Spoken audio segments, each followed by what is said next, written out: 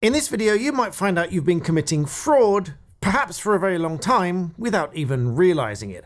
Whether you use Netflix, Amazon Prime Video, or any other kind of video streaming service that requires a password and, of course, payment to view their content. So welcome back. Merry Christmas to you all. I am the Black Belt Barrister, helping you to understand law, committed to helping you to understand law on this channel. So the UK's Intellectual Property Office, and indeed the CPS, confirm that if you are sharing passwords in order to access services such as Netflix and Amazon Prime and so on and so forth, this could be considered fraud under the Fraud Act of 2006, specifically Section 11. Allow me to explain. You see, many different circumstances might call for both a civil and a criminal overlap in the way that the law applies.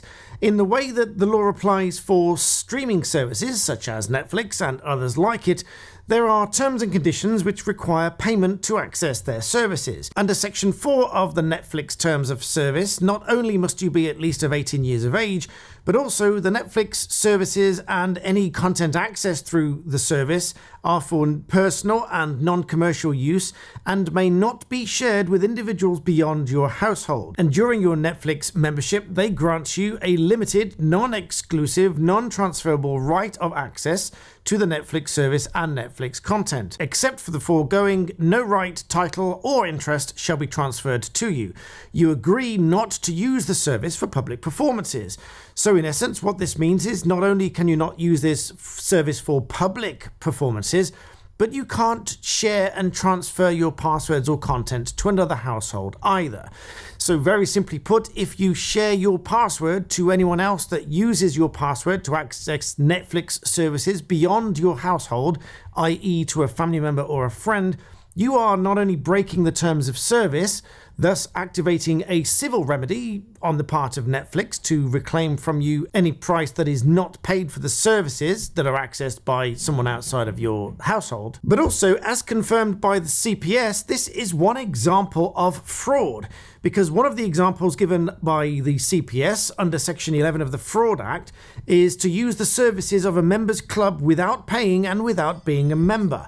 So in other words, if you are using the services of a members club, which includes Netflix and Amazon and frankly any other kind of club, including a sports club, without paying for it, you might be committing fraud. Now, if you think of this in a more physical sense, you wouldn't, I hope, think of entering a private members club such as a gym or a tennis club or a golf club or something of that nature without paying for it, just because your friend or your father or whoever is a member of the club. You wouldn't think that you can just walk into that club with their membership card when you're not paying for the membership. Now, the same is precisely true for Netflix, although many people seem to think this is okay just because it's done at a distance and from the privacy of your own computer. However, Section 11 of the Fraud Act makes it an offence for any person by any dishonest act.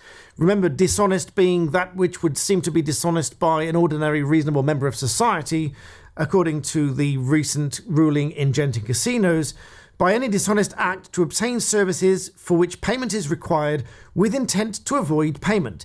So if you access Netflix services or anything similar to that in a way which is dishonest by any objective measure and standard, if you dishonestly use those services with intent to avoid payment, so you're using the Netflix service by sharing someone else's password with intent of not paying for it, then you might be committing fraud under Section 11 of the Fraud Act of 2006. So not only would there be a civil remedy for Netflix or whoever to recover funds from you, there might also be a charge of fraud made against you. Now, further emphasis has obviously been placed upon this because Netflix and companies like it have realized that many households have started to share their passwords, and they can track this activity because you'll be from different IP addresses. And just because you're members of the same family doesn't negate the requirement for you to have a separate subscription, because the Netflix Terms of Service require that if you are in a different household, you require a different subscription. Now, of course, Netflix and companies like it will be doing this to protect their revenue streams. Now, for many of you, of course, this won't be of interest to Netflix at all, but if you are a prolific and persistent offender, sharing it with many different households, Netflix might, of course, come after you. Not just for the monetary scary aspect, of course, but they might also report you to the police for investigation and potentially fraud charges. So let this be a bit of a warning to you. If you are sharing your password with people outside of your household and you think it's perfectly innocent, think again, because if you share it with one person and they share it with someone else, who shares it with someone else, who shares it with someone else, then you might get a knock at the door for charges of fraud. So please bear that in mind. Don't get caught out. Remember to like this video and subscribe, and I'll see you next time.